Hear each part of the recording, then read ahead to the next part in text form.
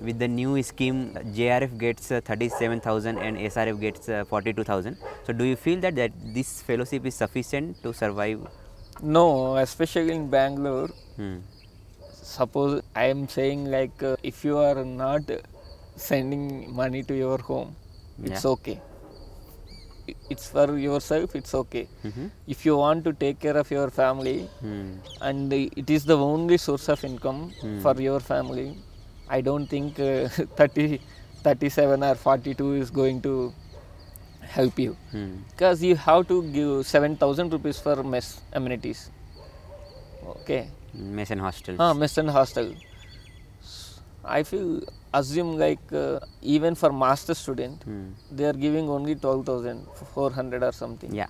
So 7,000 is going there. Comes to our institute, I will say another thing, like you have to pay for each game, each sport, each activity. You have to pay money. I don't know. Like if I want to go for tennis, long tennis, I have to pay 2,500. And if I want to go to Kung Fu club, I have to pay 700 or 500 every month.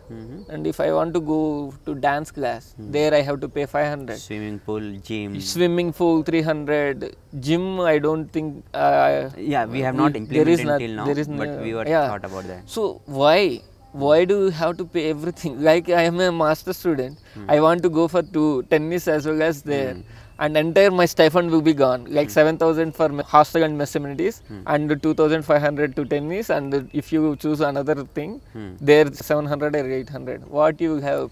Not even a penny in your hand. I feel we need to have some proper structure in Gymkhana.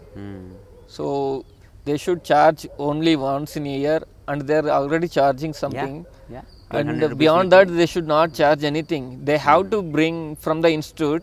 They have to offer all the PTs. We don't have any PT. I feel personal trainees are not in our campus. Yeah, For any game. Yeah, and they will all come from outside, and they charge more. Every game is having different. Even volleyball, basketball.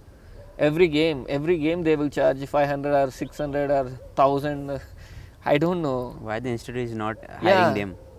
Yeah, institute hire personal trainers for each game, and they should give everything students free.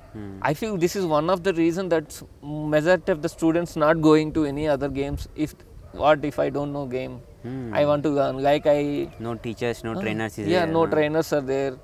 I feel that should be changed.